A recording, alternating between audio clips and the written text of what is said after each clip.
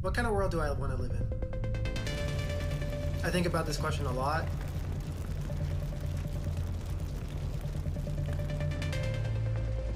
For our generation and for specifically my group of people, which is refugees, the circumstances might dismantle any vision of the future that we have. You're trying to rebuild, you're trying to make a future for yourself, and then the climate-related disaster comes and you start again. It's not about how it's affecting you now, it's about how it's affecting you your entire life. First step to understand is that we're all a part of it. None of us are going to be left out by the crisis. We're at a stage where if we don't act now, really there won't be very much left. There are generations that will never see certain things that we grew up seeing in real life. We have to start treating this like the emergency it is. To achieve the 17 Sustainable Development Goals, we have to go from an intention to a serious commitment.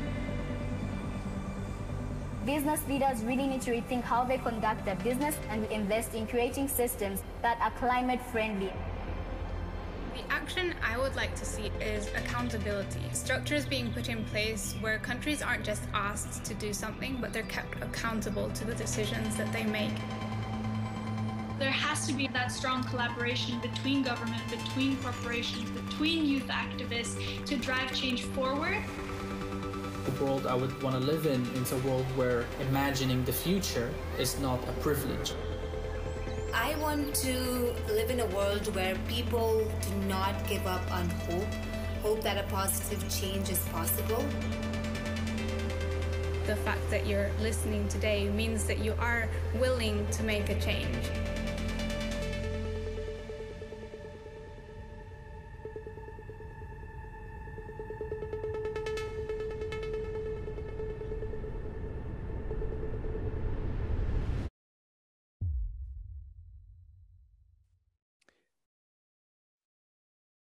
Welcome, everyone, to this great session we have on intrapreneurship. My name is Gib Bulloch. I am author of a book called The Intrapreneur, Confessions of a Corporate Insurgent. I can't tell you how delighted I am that this topic is on the agenda of the World Economic Forum. And we've got a great panel of speakers that are going to come and talk about not just the opportunities that there are in driving ESG goals within a company, the opportunities for moving beyond just mere compliance to actually finding the upsides and the business opportunities and tapping into the innovative potential that employees actually have within their organizations.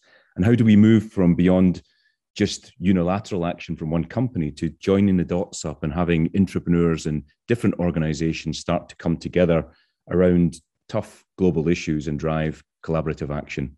So it's going to be an interesting discussion.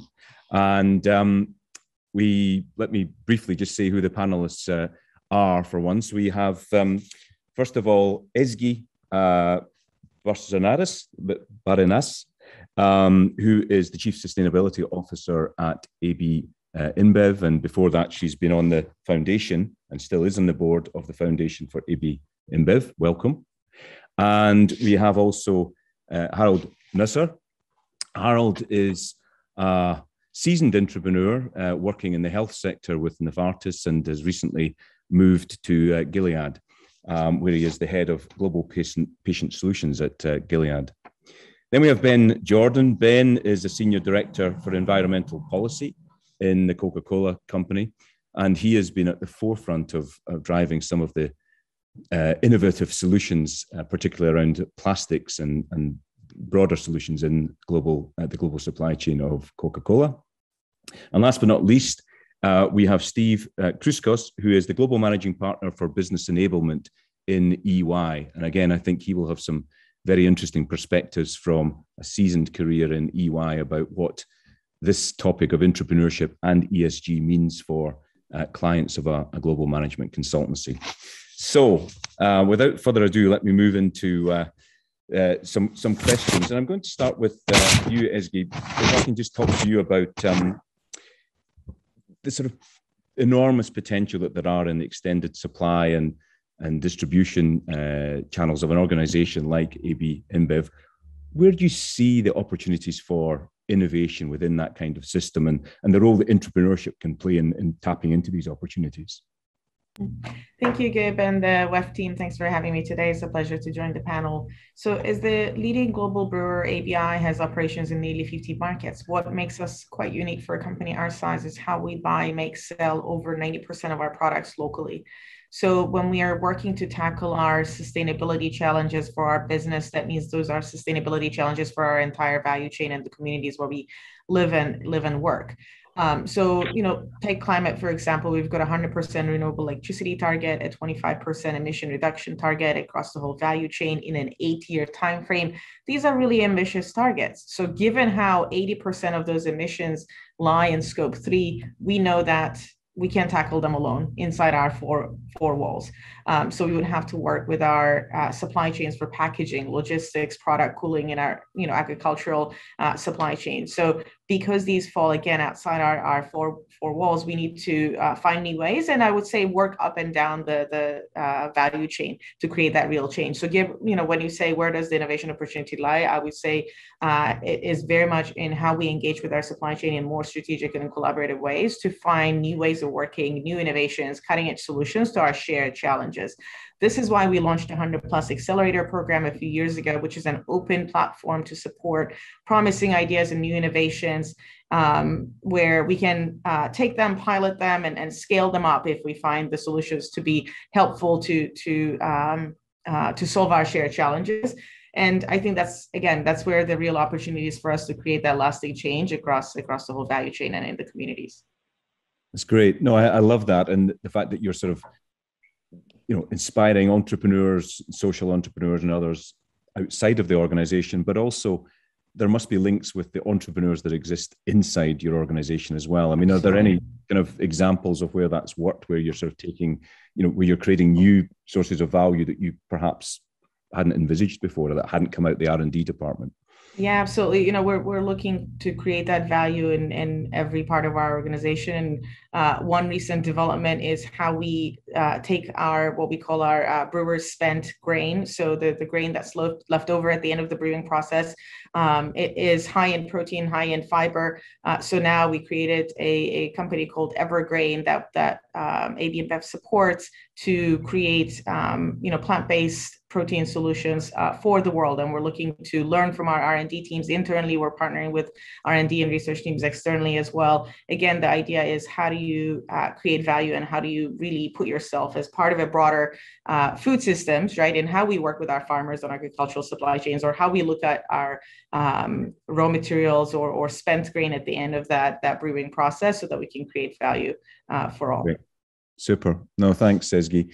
And Harald, I mentioned that you are sort of a practitioner and well-known practitioner in the entrepreneurship space. It's not easy, right, to drive change from within an organization. It's different from being a startup on the outside. I mean, can you talk about either what you were doing a little bit in terms of your experience in health, and some of the challenges that there are within fighting this corporate immune system, as I sometimes call it? Thank you, Gib. Yes, of course. I mean, for me, it's important to start with outcomes that you want to achieve, not necessarily outputs which are predetermined through an ESG metric set, but to really define from within the core business what you want to achieve, and target those outcomes to the most material topics of a company. Within pharmaceuticals, that is availability and affordability of medicines, to mitigate the risks from not having those medicines available and affordable on one hand, but even more importantly, to drive a constructive, forward-looking narrative that this is actually helpful for shareholders as well. All too often, social entrepreneurship is interpreted as introducing an innovation with positive societal intent within the corporation. Ideally, this can then be internally adapted, scaled, and used as one of the few CSR initiatives that make it to the annual report or even into an investor call.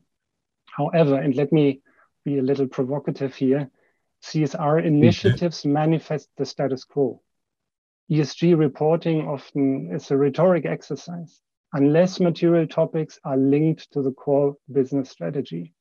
To me, social entrepreneurship is not less than pioneering an intentional process originating in a corporation designed to fundamentally change the components and structures that prevent the creation of positive societal outcomes. Social entrepreneurship, therefore, needs to span across functions and hierarchies in a company and reach far beyond. So can I ask you a provocative question back, I suppose? I mean, is the CSR department, or has your experience of the CSR department been a help or a hindrance to you as an entrepreneur? And I speak as someone with his own challenges in that front. Let's put it that way. A well-functioning corporate responsibility department engages into corporate decision-making processes and has the material outcomes, be it societal outcomes or environmental governance outcomes, in mind, and incorporates that into the decision-making, into the usual business decision-making. It can, of course, occasionally be hindering as well when there's too much of a focus for public relations and a short-term oriented corporate buzz externally. And what determines success ultimately is to link initiatives to the core fundamental business strategy, and then also have a narrative towards shareholders based on primary data and not just indices. Yeah.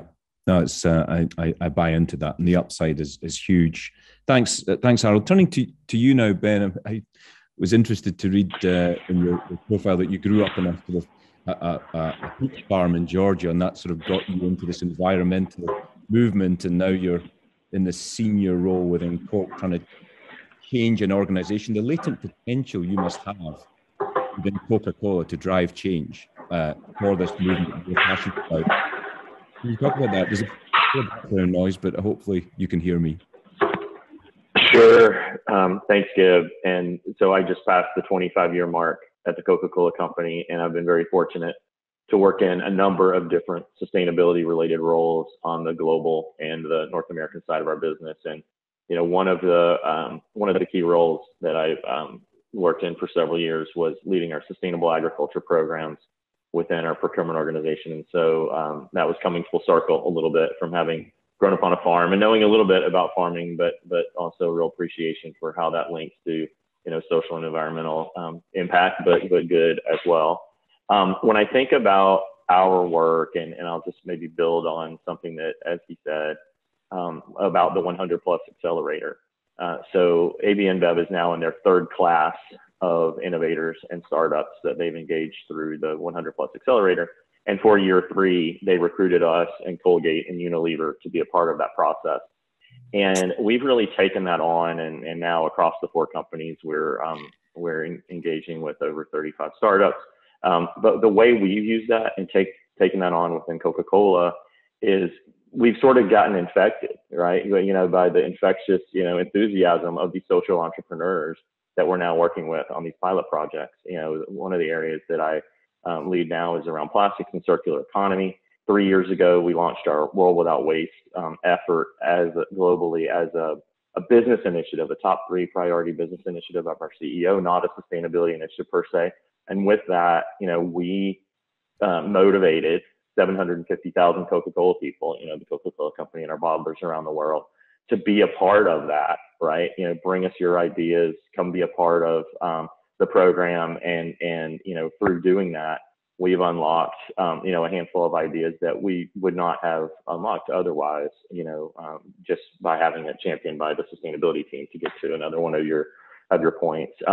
Collaboration for us has been, outside of Coca-Cola, has been a key part of that program. And in addition to the 100 Plus Accelerator work with AB InBev and Colgate and Unilever, we are, of course, part of the Global Plastic Action Partnership, led by Kristen and Wes, and engaging with other corporations, Pepsi, Nestle, Dow, as part of that, and really driving national plastic action partnerships in a handful of pilot countries to really, as multi-stakeholder initiatives involving government, industry, NGOs, community groups, right? And again, I think a big push on our part and our side is how do we leverage those ideas, those innovative ideas externally, and bring those in to kind of infect us, if you will, internally to make more change. That's great. Fantastic. Thanks, Ben. Turning to you now, Steve, I have certainly a degree of affinity, having come from a big consultancy background of 20 years, and I see huge potential in tapping into this potential of entrepreneurship and the ESG agenda within commercial clients and driving change. What's EY's approach to this? How do you see this being an opportunity to move from just working with the C-suite as opposed to empowering those further down the organization? Thanks, Gib, and thanks for having me. Look, we at EY, first of all, we had the privilege of working with FIBC and the development of the metrics, which has just been a fantastic situation. I think we have the opportunity of a lifetime, and maybe the obligation of a lifetime, to really harness the power of our ecosystem, right? When you think about the large corporate clients that we have access to from both an attest as well as consulting perspective, when you think about the private equity portfolios that we and firms like us have access to, and you think about the unparalleled access we have to fast-growing entrepreneurial businesses and social entrepreneurs through our entrepreneurial services practice and market segment, we have the ability to bring that ecosystem together, share ideas, and help all of these companies really partner together to develop a better future. Whether we're working with a business on strategy or on their supply chain or on their customers and channels, or in helping them develop measures, right, for their business, or testing on those measures, sustainability has to be a common thread now in everything we do. A little bit like digital technology was, several years ago when that concept came into being. I think this is even bigger. The whole of ESG, and especially the sustainability part, is something that we have to infuse in every single service that we offer, in every discussion, in every forum. Great. I'm conscious that we have to draw the sort of public session to a close shortly and move to the private session, but I'm going to go back to each speaker very quickly in turn, just for literally a tweet, a one sentence or 140, however many characters we're allowed now, just in terms of what you see as the latent potential for your organization of entrepreneurship. So I'll come back to you in a second, Steve, and let you. Well, maybe I start with you actually, and just say, in a nutshell, for EY, what is the potential? It's really to live our purpose of building a better working world and to help other organizations live and fulfill their purpose. And that then goes across the whole of your organization, which is great, outside of the department. Where will I go next? I'm going to go to Harald, perhaps a tweet on entrepreneurship. Employee attraction, development, and retention. Well said. I concur with that totally. Ezgi, what's your tweet? Yeah, I would say all of the above, but at ABI, we have a long-term vision to build a company for the next 100+ years. And again, I do want to make that point around the materiality of ESG. I fully agree with my fellow panelists here that the approach has to be rooted in what is material for the business and for our stakeholders around the world. Thanks, Ezgi. And Ben, your tweet? I was going to go towards the same direction with it's all about integrating with the business, and making sure that it's business value, business integrated, not a sustainability initiative itself, but really driving progress across the business. Well, thank you all very much. Hopefully that's been something of a short, sharp sort of tour of some of the great things that are going on in some of these large organizations, and people can get just a sense of the potential of entrepreneurship.